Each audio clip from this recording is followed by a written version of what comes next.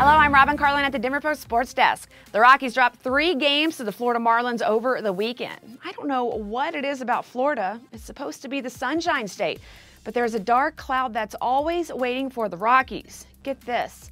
In 19 games since Marlins Park opened back in 2012, the Rockies are hitting .200.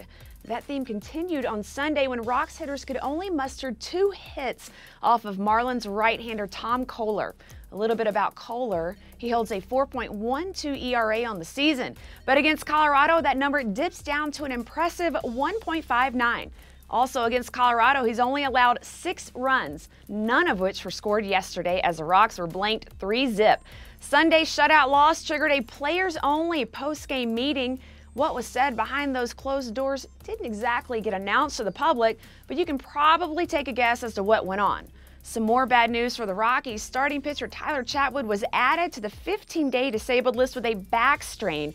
The injury occurred in the 2nd inning of Saturday's game when he threw a wild pitch and had trouble standing upright afterwards. For the most part, Chatwood has established himself as the staff ace this season. His road ERA of 1.25 is the best in baseball. Righty Scott Oberg was called up from the minors on Sunday to replace Chatwood on the roster. Oberg wasn't too bad on Sunday, throwing 2 shutout innings in the 7th and 8th in Colorado's loss. The Rocks can avoid the sweep with a win tonight, first pitch at 5:10.